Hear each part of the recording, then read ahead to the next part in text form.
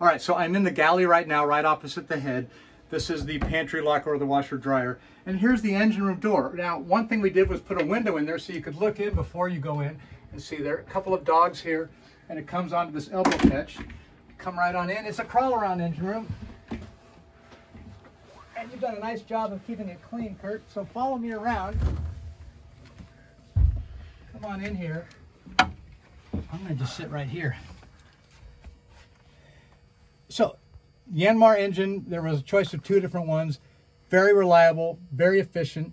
Up forward, which you can't see right now, I'm looking at the water pressure system, the accumulator tank, the header tank for the engine.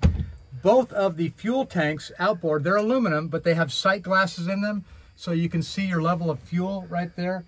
Engine start battery outboard on the port side.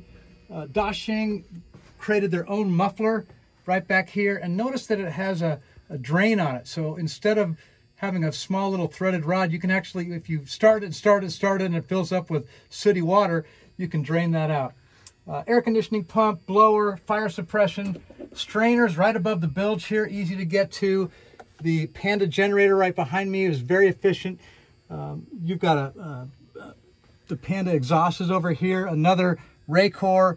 The dual Raycor is right here, but when you come into this starboard side entry chamber, you really can get to everything you need to get to and see it. Good lighting in here. The panel overhead will open up if you needed to do some major service. Kurt, you put some tools along here, your typical tools. But it's a great, easy engine room to get around in, and you can do your service. And for a 35-foot boat, I think this is a spectacular engine room. We added the handle here, so if you're moving around, you've got something to hang on to get in. Electrical power.